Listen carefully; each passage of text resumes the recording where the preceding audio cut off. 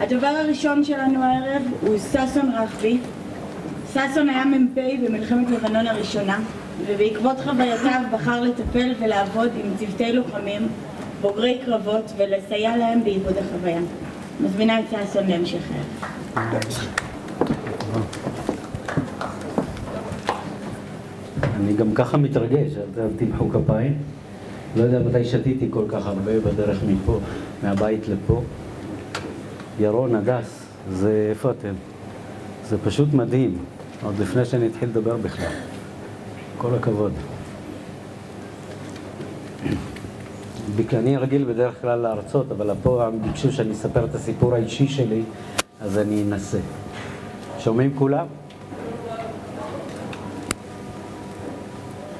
אז אני מושבניק במקור, צבא, סיירת שקד הישנה. אני כנראה אשתה הרבה.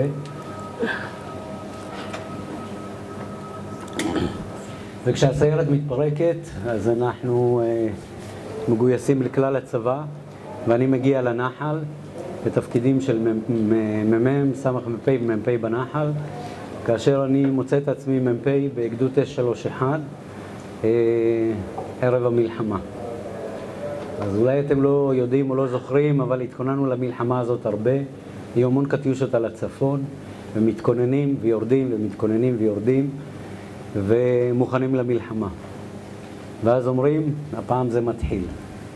ואנחנו נכנסים, ואת התחלת המלחמה שלנו אנחנו עושים כמו כל הלוחמים, כמו שתכננו, לכבוש את ההר, כמו שצריך. יש שם מחבלים ויש מחבלים, ואנחנו עושים את זה כמו שמתוכנן, והכל בסדר. אפילו אחד החבר'ה בסוף, מכיוון שהתאמנו על היעד הזה כל כך הרבה, אחד החבר'ה בסוף הלחימה צועק, סוף תרגיל חדל אש. הלוחמים יודעים מה זה. הכל היה בסדר. לי זה לא יקרה, אנחנו יודעים להילחם, הכל בסדר. ואז אנחנו ממשיכים את הלחימה, ואנחנו מגיעים לקרוב לאגם קרון, כאשר הטנקים מנסים לצאת אל הוואדי, ואיך שמנסים לצאת לוואדי, הם חוטפים סגרים ועוצרים במקום. אז המשימה של הגדוד שלנו זה גדוד 931, בסדר? גדוד 931. בפיקודו של יום טוב סמיה, מי שהיה לזמן אלוף פיקוד דרום, ואנחנו נדרשים לסרוק את שתי השלוחות של שני הערים מסביב כדי לנקות אותם מחוליות סגרים. ואנחנו עושים את זה עם ראשון, הפלוגה שלי, עם הסמג"ד, עם עוד שני חברים טובים שלי, שאני אזכיר אותם. אחד שהיה הקמן הגדודי שקוראים לו סרול, והרופא הגדודי שלנו שקוראים לו דוקטור חזי לוי. דוקטור חזי לוי היום מנהל ברזילי, והקרפר. ואנחנו גומרים את הלחימה ועוד פעם, גומרים, הכל בסדר. אין כמעט פצועים, אין הרוגים, הכל בסדר. ואז קורה הדבר הנורא מכל. הפנטומים של כוחותינו, אנחנו מאחורה משאירים את הנגמשים ואת המובילים ואת מחלקת המרגמות. פנטומים של כוחותינו שהיו צריכים, המבוגרים פה בטח זוכרים, מי זוכר את האירוע הזה שירים את היד? אירוע הפנטומים? יפה, רק המבוגרים. ואז אנחנו מתכוננים כבר לחבור לנגמשים. פנטומים שקיפלו יעד כ-20-30 קילומטר צפונה, מודיעים להם שהיעד מבוטל, ומי שלא יודע, פנטומים בחזרה לארץ, אם הם פורקים את הפצצות שלהם בים, לפני הנחיתה, אבל יש מה שנקרא בחיל האוויר יעד מזדמן. הפנטומים האלה מקבלים יעד מזדמן, כאשר יש מלא סיפורים ומלא שמועות, אבל אני אסדר את זה פעם אחת ולתמיד. הם מקבלים יעד מהכוון קרקע, שהוא אומר להם, דרום מזרחית לאגם 15 קילומטר, כוח סורי להפציץ.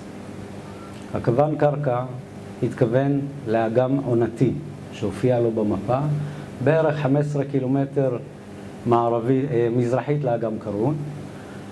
הטייסים מלמעלה לא חושבים שהוא מתכוון, ברור להם שהאגם זה אגם קרון. ומי שנמצא בערך 15 קילומטר דרום מזרחית לאגם זה אנחנו. ובלי אף זיהוי, ושוב אני אגיד כבר עכשיו, אני לא כועס עליהם, בלי אף זיהוי יורדים על כוחותינו ורבק, הם יודעים לעשות עבודה. כדי לסבר את האוזן, בשטח של בערך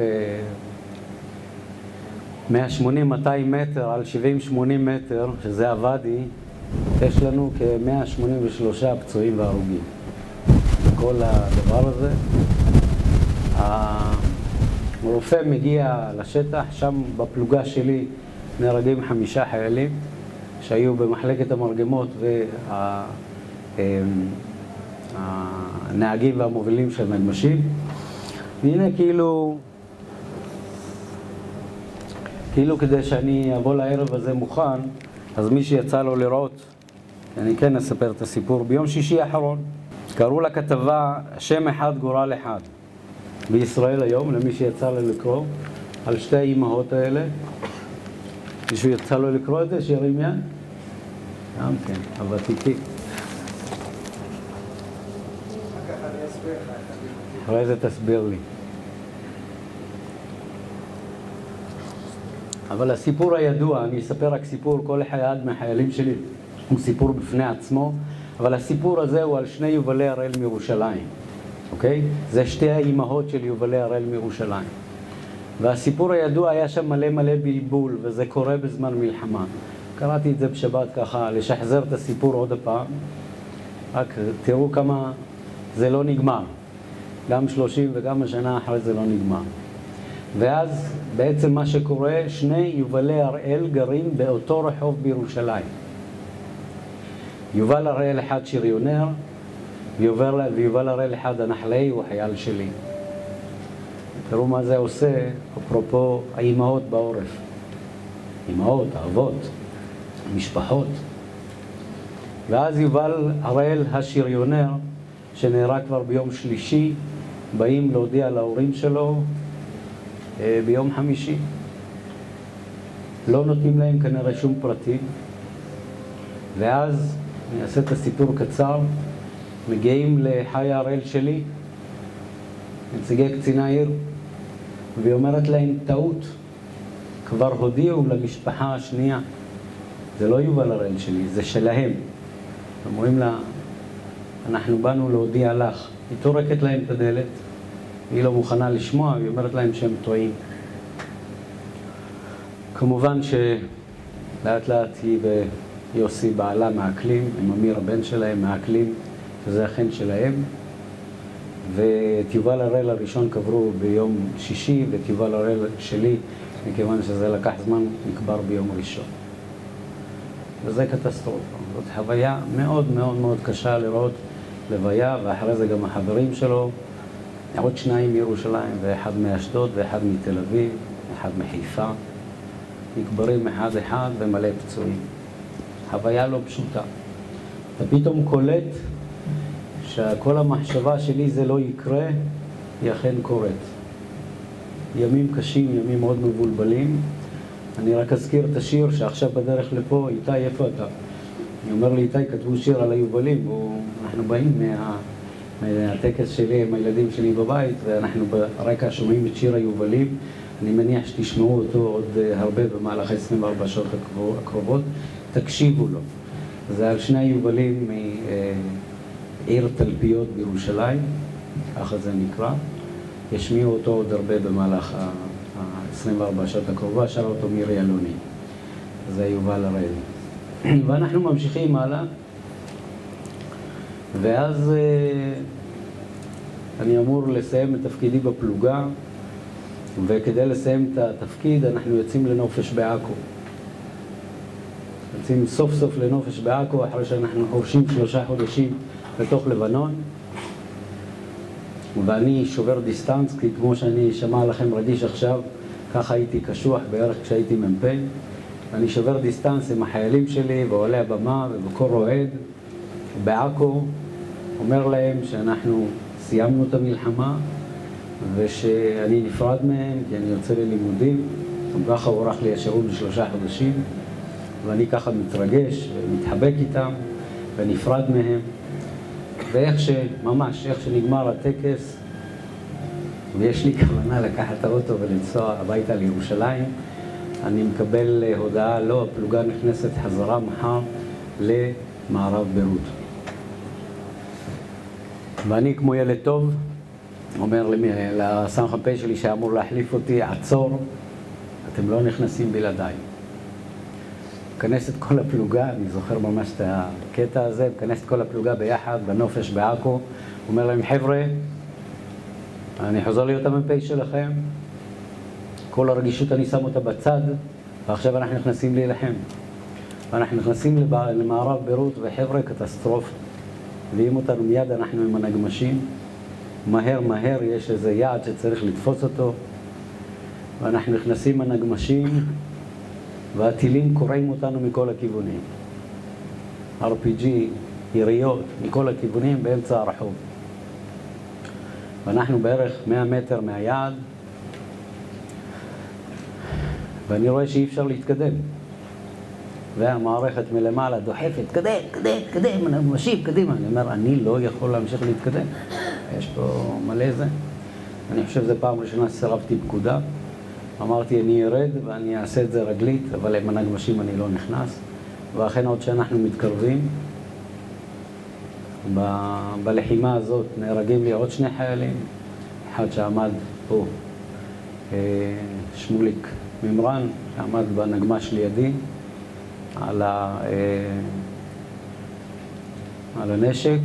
אני נפצע, קל, הוא נכנס לו, אותו רסיס שפצע אותי נכנס לו פה, בתוך דקות הוא נפטר, ואנחנו ממשיכים וכובשים את הצומת הזאת, ומהבניין אנחנו רואים איך הנגמשים, אחד אחרי השני, מקבלים טילים. אני לא יודע מי כן יצא לו לראות נגמש שמקבל טיל ומתחיל להישרף. הם פשוט נמסים כמו מרגרינה. ואנחנו רואים את כל הציוד שלנו וכל הנגמשים נשרפים, ממשיכה שם לחימה. אנחנו תופסים את הצומת ויורים עלינו, ויש עוד פעם פצועים ועוד פצועים. וגם אנחנו מנותקים מהכוח. זאת חוויה מאוד מאוד קשה. להישאר בבניין כמה שעות שאתה לא מצליח לפנות את הפצועים שלך. הם איתך בבניין וכואב להם והם צועקים ורק בטיפול של חופשים, ואנחנו מבודדים ואין דרך לפנות את הפצועים. מנסים עם איזה רכב שאנחנו מוצאים בחנייה, שאומרים לי איפה הרופא נמצא, מצליחים להניע אותו ושמים את הפצועים הקשים ומלווים, ואנחנו מנסים להריץ אותם לתאגד.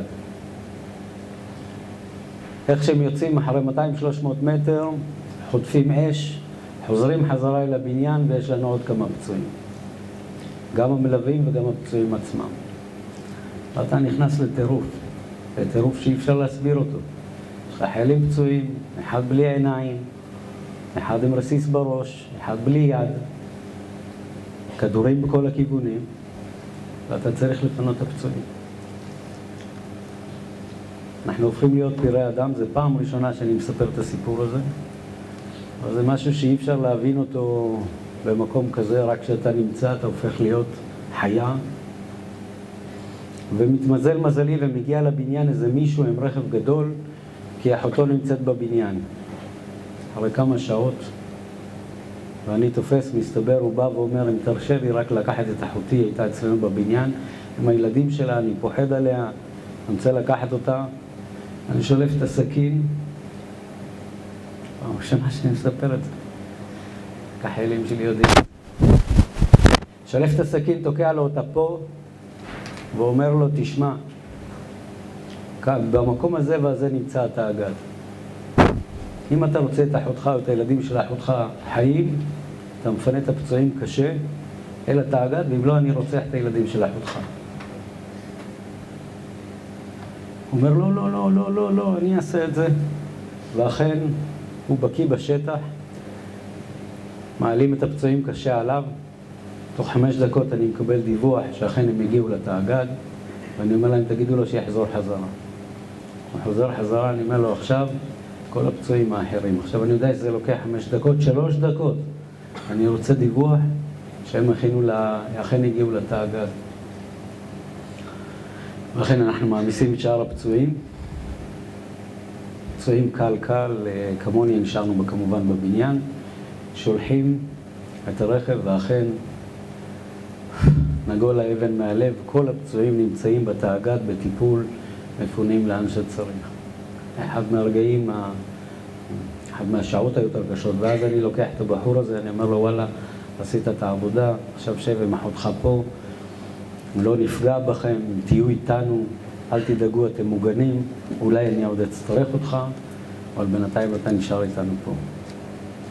ואני שואל את עצמי בהמשך, והשתחררתי, והלכתי ללמוד משפטים, ואחרי שנה עזבתי, הלכתי ללמוד עבודה סוציאלית, התמחיתי בתחום בריאות הנפש, ולא הבנתי למה. והמשכתי, חזרתי להיות קב"ן בצבא, ולא הבנתי למה. ואיפה אני מוצא את עצמי? לא מוכן להיות קב"ן, רק ביחידות קרביות.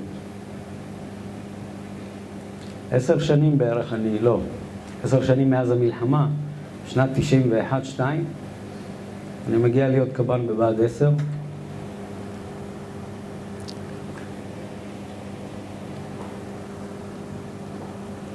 ושם פעם ראשונה אני צריך לדבר על נושא של תגובות קרב לפני קורס רופאים, ואני מגיע כי הכל בסדר, נכון?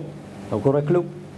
אני בסדר, אני בזמן הזה כבר מסיים ללמוד, מתחתן, ואני בא ונותן את ההרצאה ומספר להם על הקרב, סיפרתי להם על קטע אחד מהקרב, והכל בסדר, הייתה הרצאה נפלאה, הם התעניינו, הכל היה נפלא. ואני חזרה עם האוטו לירושלים, פתאום אני מרגיש רעד בכל הגוף, ואני לא רואה את הכביש. שחור בעיניים, וכולי רועד, עוצר בצד הדרך, מגיע הביתה, מספר לי אשתי, מי זאת אשתי?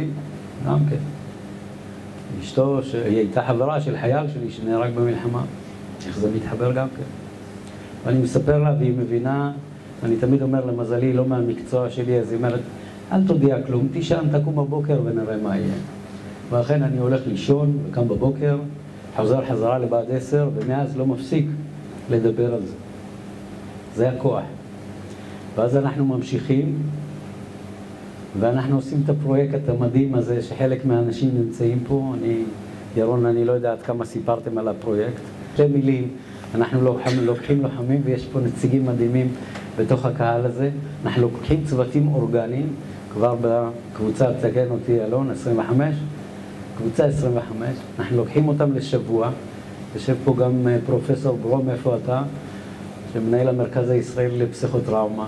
דני, בזכותך כל הפרויקט הזה ממשיך ועובד. לוקחים צוותים אורגניים ומוציאים אותם לשבוע לחוץ לארץ. בשבוע הזה, פחות או יותר חצי יום הם מדברים על מה שהיה, וכולם לוחמים רגילים כמו ירון וכמו כל החבר'ה פה, מדברים ועולים דברים לא פשוטים, תעננו בראש, כל הנציגים. עולים דברים לא פשוטים, הרבה כאב, הרבה דמעות, וגם אנחנו מבלים, גם לזה תנידו ראש, אוקיי? אנחנו גם מבלים, ואם זה פאבים, ואם זה משחק כדורגל והצגות וכל מה שאותה עיר נותנת לנו, אנחנו עושים את זה בכל העולם. ואנחנו חוזרים, אני מקווה מהשבוע הזה, וכל המחקרים שאנחנו בודקים מה קורה עם החבר'ה, חוזרים הרבה יותר חזקים. הרבה יותר חזקים, הרבה יותר מתפקדים, ואני מניח שבערב הבא, בשנה הבאה שנעשה, יהיו פה הרבה יותר חבר'ה ממה שיש כאן עכשיו. אז בעצם אני מוצא את עצמי כל הזמן, לא מבין למה, אבל עכשיו אני קצת יותר מבין, אבל עושים ועושים כי זה לא נגמר. הסיפור לא נגמר, הסיפור הוא של שנים. ועכשיו שאני עומד בטקס, והבנים שלי, בני ה-17.5, מארגנים את טקס יום הזיכרון בשכונה, והבן שלי מקריא, ואני נקרע מבפנים. וזה לא יסתיים אף פעם. זה סיפור שכל מי שהיה שם ילך איתו לכל החיים. אבל אנשים יקרים, ככל שאנחנו יכולים להתגאות בזה, לדבר את זה, לספר את זה, אנחנו נעשים רק יותר חזקים, ומזה אנחנו נוכל להתקדם הלאה. אני אסיים.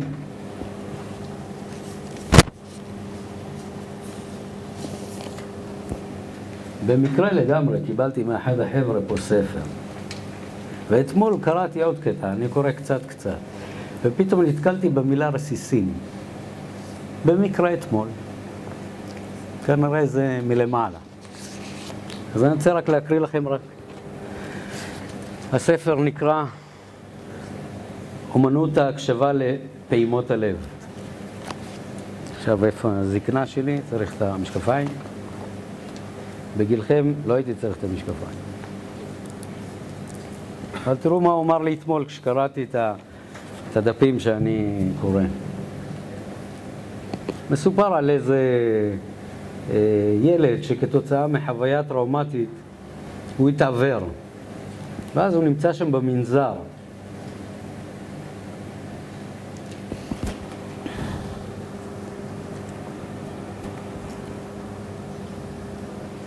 תקשיבו טוב למילים. ממה אתה פוחד?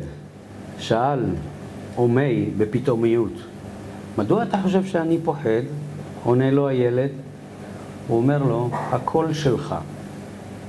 טינווי זה הילד. דווקא קיווה שמצבו נשאר מוסתר מאומי. הוא כמע שתהיה לו תשובה משכנעת לשאלתו של אומי. אבל היו לו רק רסיסים. והוא לא ידע עם חיבור של כל אותם רסיסים יחד, הוא לא ידע עם חיבור כולם, של כל הרסיסים כולם יחד, יניב את האמת. איזה עומק.